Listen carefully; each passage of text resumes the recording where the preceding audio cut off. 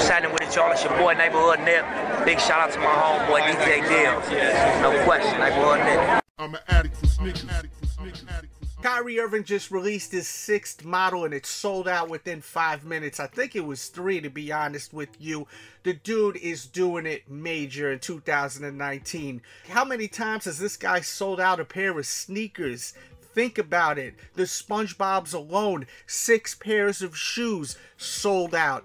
Sold them all out. Now he comes out with his first sneaker back. The 6 sold out.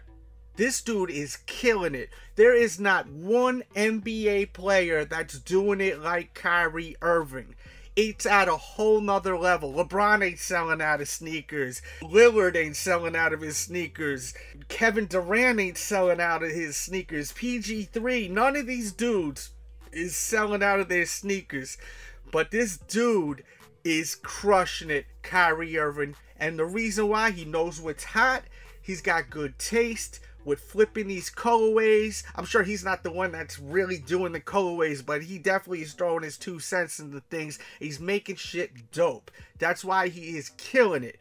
MVP of the year. I'll give it to him right now. MVP of the year as far as sneaker releases. I know some are going to say Kanye West, Kanye West. Get out of here with that. We're talking basketball sneakers, man. This dude is crushing the game. Some may even say Michael Jordan's.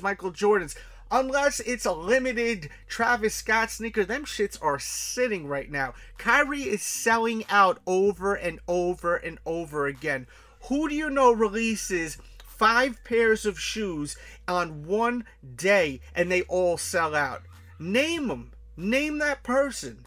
I don't think I recall that ever happening where one man has released 5 pairs of shoes and they have all sold out in one day when it came with the SpongeBob pack. Then they hit us with the pineapples and them bad boys sold out quick. Dude is the MVP this year. There's no coming back as far as these other guys in the game. How are you going to come back when we're in November? MVP of the year, Kyrie Irving, when it comes to sneakers, basketball sneakers. No one is messing with him. I tried to cop, sold out immediately. I know some are going to say, they're still available on footlocker.com. No, they're not. You can try checking out and see what happens. I thought they were still available. I was trying to get that 9.5. It wasn't happening. It just said sold out, error. And he released 11 sneakers, by the way, today, all over the place. Like, they were exclusives in certain areas, like the Philippines and LA. The LA ones are crazy. The Philippines ones are crazy.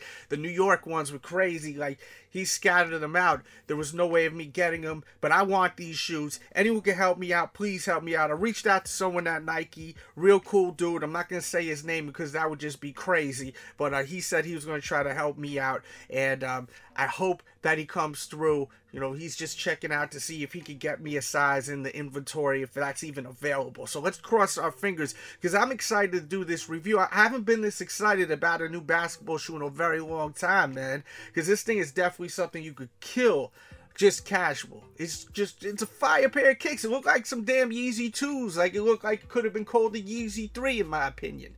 And the Yeezy 2 is the best Yeezy ever. Argue with me all you want. Go in the comments.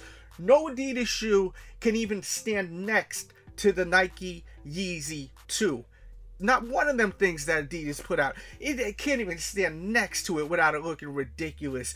The Yeezy 2 is the greatest Kanye West sneaker ever. And then after that, we can hit the Louis Vuittons, because those are badass. And then maybe we'll go with the Yeezy ones from Nike after that. No Adidas shoe is standing next to the Yeezy 2. And this Kyrie 6... as I said, it reminds me of like what it could have been with the Yeezy 3. It just has that Yeezy vibe. I love them. Some say it's whack. Why don't you come with something original? Hey, for all you guys that are saying that, the Yeezys from Nike, they all had different outsoles. Like, for example, the Yeezy 2 had the Andre Agassi Tech Challenge 2 midsole and outsole. It has inspiration from Nike shoes. Kanye grabbed influence from Nike, so why the hell can't Kyrie grab influence from Yeezy and Nike? I don't see nothing wrong with it.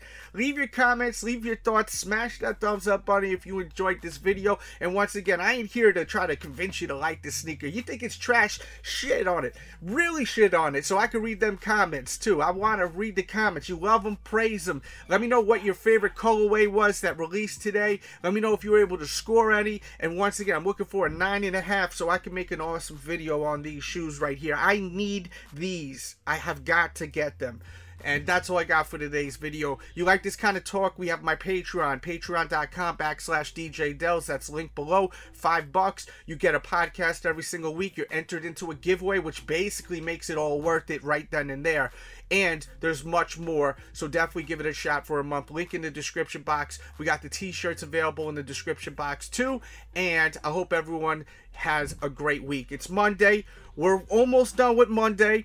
And before you know, it'll be Wednesday, hump day. And then before you know, it'll be the weekend. So everyone get your money, grind hard. And I'll be back with a new video real soon. We out. We out. We out. We out. We out. We out. We out. We out. DJ Dells, you know I love you.